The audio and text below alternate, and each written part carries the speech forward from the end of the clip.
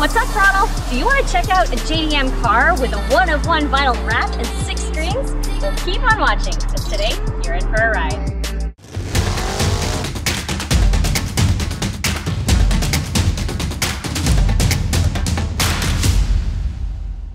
Hi, I'm Nadine, the co-founder of Throdle, and today I'm in Portland, Oregon with my buddy Derrick. Hi, I'm Derrick. This is my 2014 Scion FR-S. Let me show you the modifications and the shows up one.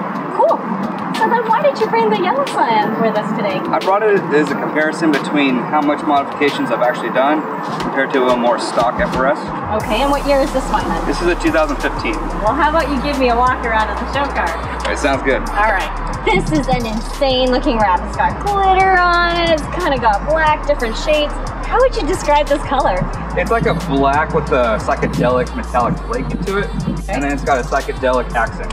I just wanted something loud. I didn't want just like a normal color, and when the sun hits it, it comes alive. Yeah, it definitely kind of looks like a rainbow. And what's really cool about it is you've got the carbon fiber offsetting the glitter too. Right. This is a VIS carbon fiber hood, and then I got custom headlights.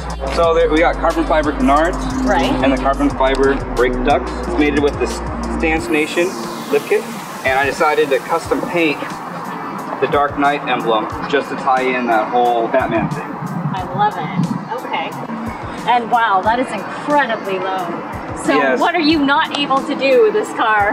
No speed bumps, no potholes. No potholes in Oregon? You gotta avoid everything. You gotta know exactly where you're going. That's one of my sponsors. It's my main sponsor, Street Ambitions. They've done all my custom lighting for the car. The wheels are powder coated. That's actually what inspired the color of the wrap. I wanted something that would match, and that had so many colors to it. I knew I had to step it up with the wrap. So my sponsors are embossed. If you look right there, it's 425 and then Express. Very cool. So tell me about this part. Why did you decide to go with this? Because this is not carrying on in the front, it's just here in the rear of the car. We wanted to throw a couple more shapes on the side so it just wasn't a bland glitter. We wanted to razzle dazzle the glitter. My gosh, that's a really nice diffuser. This is a Rocket Bunny diffuser, and then underneath of it is a downforce arrow diffuser, and I custom made it fit to that exhaust. It has a full custom exhaust from all the way from the block all the way out. Oh my god. Got headers, front pipe, over pipe, and then it ends in a Freddy catback exhaust. And where'd the theme of the Dark Knight come from? The car was originally dark gray, so it looked like a Batmobile. So that kind of inspired all the fins and everything like that. And then this year we went full glitter with it, so it's like a glam Batman. So glam Batman, I love it. So I'm just sitting in these beautiful car seats, these racing seats. Are these comfortable to drive in? They're comfortable, but you just can't see anything. Because that's not important when you're driving, of course. As long as you're driving straight, don't turn left or right or reverse, you're fine. Okay, blind spots, forget about that. Okay, so tell me about the carbon fiber you put in here. It's got carbon fiber, then it's got the carbon fiber gauges. That's actually from another Evasive show car for SEMA.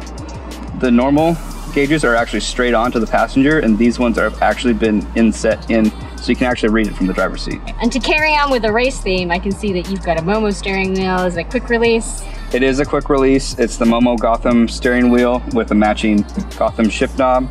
Ties in the whole Dark Knight thing. Okay, so you said there are 6 screens, so this is number 2, 3, and 4? Yes. Wow, so I can imagine you're sitting in a car show, you've got this trunk up, and everyone's just going by taking pictures. And I can safely be at a distance out of people's pictures, sit in a chair, and I can listen to the music. They actually face outside.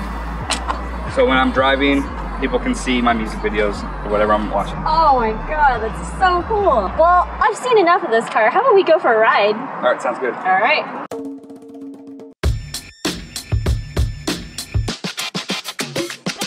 So, how did you get into cars?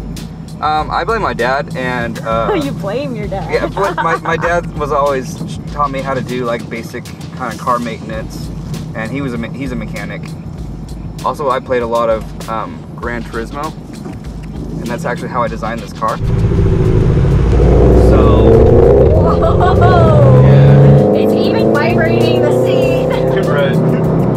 Okay, cool. And so let's talk about these car shows. How many do you enter in, say, a year? I do pretty much a car show every weekend during the year. Wow, that's a lot of commitment. It is. It's a lot of time spent sitting in parking lots and racetracks. And out of all those shows, have you gotten any awards? I usually get at least one trophy every show. I can see why. It's pretty amazing. I've gotten 9 Best of Shows so far. Big Northwest, Import Face-Off, Royal Fitment, West Coast Shootouts, and then we got Judge's Choice, which is kind of their equivalent to Best of Show. So that was pretty impressive. See, my town's representing for you. There you go. So what do you get out of this? Because it's not really for the money. Is it just the intrinsic love of doing it? I want to push myself and my skills, so I always, every year I change it up, and I do these shows to just kind of see that, like, I might be a guy out of Vancouver, Washington, but I can build it just as good as a shop can, if not better. Nice. So how does this feel to drive? It feels like a really expensive go-kart, to be honest. Well, with a roll cage, yeah, I am getting that feel. Okay.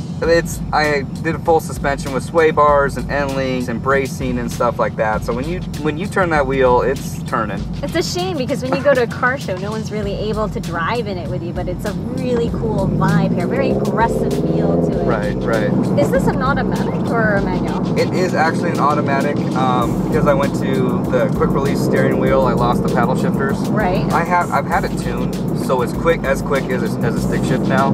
So coming for next year, what's your plan? Next year, the cars can go a little wider.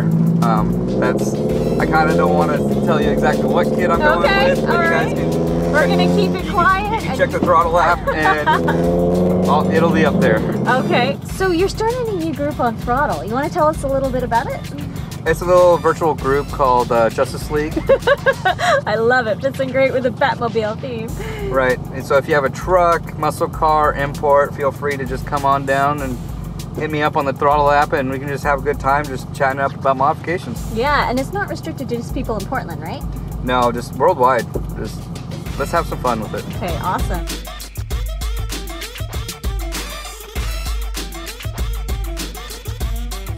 The next video that's coming is a Mazda RX-7, and all you JDM lovers, you're not going to want to miss that. So we've had so much content today on Derrick and his car that we've actually split it up into multiple parts, and we kept some of it for the Throdle app, so please download it today. So thanks for watching, and join us next time as Throdle's driving connections and fueling experiences. See you guys.